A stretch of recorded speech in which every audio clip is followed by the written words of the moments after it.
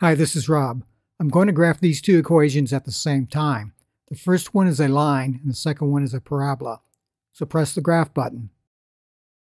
Here are the two graphs. To quickly adjust the graphing window, press the zoom button. Then we have these options. The most common ones to use are zoom in, zoom out, Z standard, and Z box. I recommend first trying the Z standard. Z standard is number 6, so press the 6 button.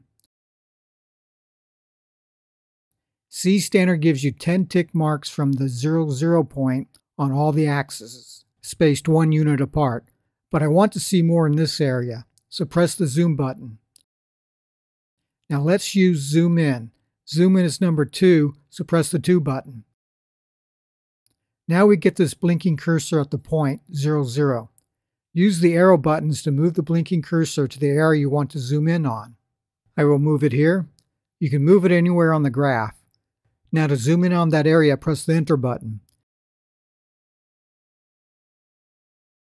That zoom is too much. To go back to where the graph was, press the zoom button, arrow over to memory, and we want number 1, Z previous. Press the 1 button. As a reminder, if you're getting any value from this video, please give it a thumbs up. It lets YouTube know that I'm doing a good job. Let's try the zoom out feature. Press the zoom button. Zoom out is number 3. Press the 3 button. I'll move the cursor up a little, then press the enter button.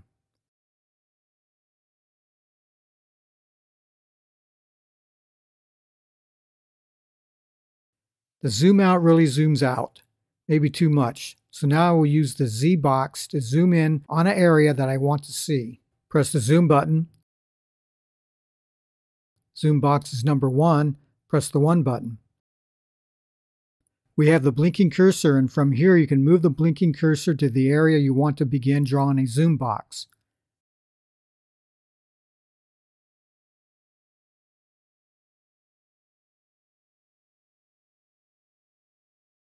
Then press the enter button. Now move the cursor with the arrow buttons to draw a zoom box. When the box is complete, press the enter button. From here, you can press the trace button to find the intersection points of the line and the parabola. Press the trace button. Using the trace button is another video. Okay, that is it. If you like this video, please give it a thumbs up and please subscribe to this channel.